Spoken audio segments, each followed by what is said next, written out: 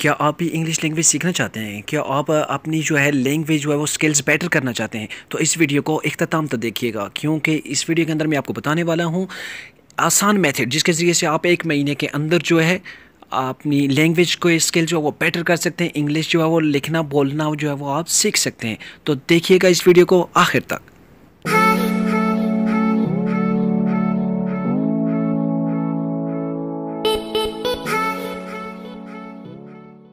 Welcome back.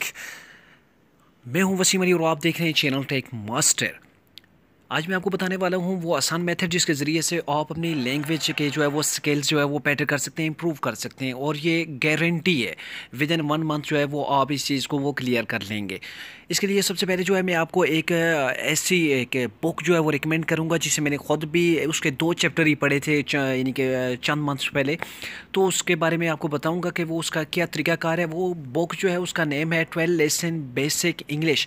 जैसे कि आप इसके नाम से ही आप जान गए होंगे कि उसके 12 लेसन हैं जो बेसिक इंग्लिश जो है वो जिसके ज़रिए से आपकी इम्प्रूव हो जाएगी। तो उसका क्या है कि उसका इनिशिएटिव जो है स्टेज से जो है वो आगे उसे बढ़ाया जाता है। उसमें ये तरीकाकार है कि उसमें 12 लेसन है। हर लेसन के बाद जो है वो आपका उसमें आगे क्वेश्चन पेपर होगा जिसको आपने सॉल्व करना है। उसके जो स्टार्ट है वो बिल्कुल ज़ीरो लेवल से वो स्टार्ट करते हैं, और ऐसा उनका मेथड है। डॉगर्स ब्रदर्स के पब्लिशर हैं उस बुक के। वो उस बुक के अंदर ऐसा मेथड, ऐसा तरीकाकार है, एक तो बंदा जो है वो बड़ा दिलचस्पी के साथ उसे पढ़ता है। दूसरा यह है कि आप एक महीने में जो है वो 12 लेसन जो है वो आप तकरीबन क्लियर कर सकते हैं। उसका ये प्रोसेस है। आपने एक चैप्टर जब आप उसका क्लियर कर लेंगे तो उसके बाद आपको वहाँ एग्ज़ाम एक टेस्ट पेपर होगा वो आपने क्लियर करना है। अगर आप देख समझते हैं कि उसमें आपने जो टेस्ट है उसका वो आप क्लियर कर रहे हैं, आप उसे 90+ जो है वो मार्क्स से जो वो पास कर रहे हैं तो ठीक है। अगर नहीं है तो आप दोबारा उससे रिवाइज़ कीजिए नए सिरे से। ऐसे ही जो है उसके 12 जो है असबाक हैं, उसके जो चैप्टर हैं 12, उनको आप जब क्लियर कर लेंगे तो मैं यकीन के साथ कह सकता हूँ कि आपके जो इंग्लिश लैंग्वेज बोलने के जो है वो स्किल्स बेटर हो जाएंगे। असल में क्या होता है कि हम इंग्लिश बोलते इसलिए नहीं कि हमें जो एक डर होता है, वो एक झिझक होती है कि हम किसी के सामने बोलेंगे हमारी कोई गलती हो जाएगी।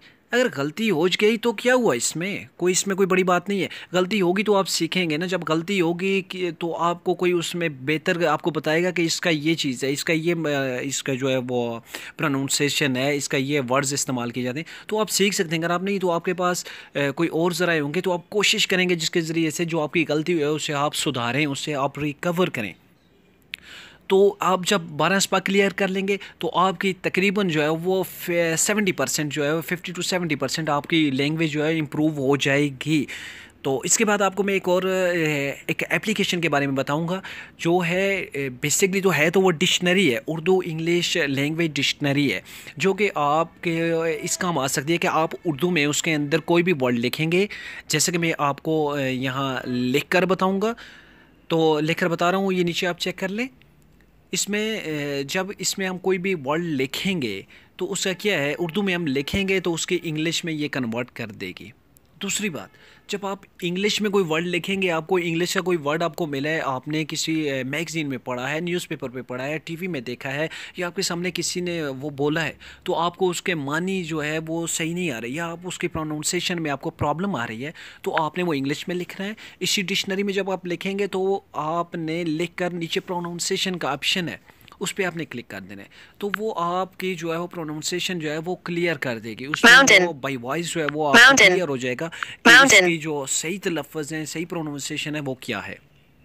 इसके अलावा जो है आप उर्दू के अंदर कोई भी वर्ड टाइप करेंगे, जैसे आपको कोई लफ्ज़ है, कोई उर्दू का लफ्ज़ है, उसके आपने इंग्लिश में उसे उसकी इंग्लिश आपको नहीं आती है, तो आपने जस्ट लिखना है, वो आपको वो उसकी इंग्लिश भी बनाकर डिक्शनरी देगी, और दूसरा उस पर आपको एक पूरा एक पैराग्राफ देगी जिसके ज़रिए से आपको समझाया जाएगा ये वर्ड किस टाइप का है, कहाँ कहाँ जो है ये इस्तेमाल होता है। तो आई होप कि आपको ये जो है इन चीज़ों के ज़रिए से आप अपनी इंग्लिश के जो स्किल्स वो बेटर कर सकते हैं।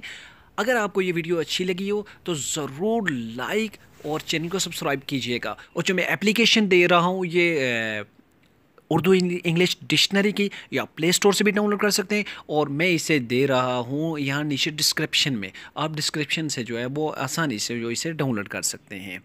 अपना ख्याल रखिएगा दोस्तों। अल्लाह हाफ़िज़।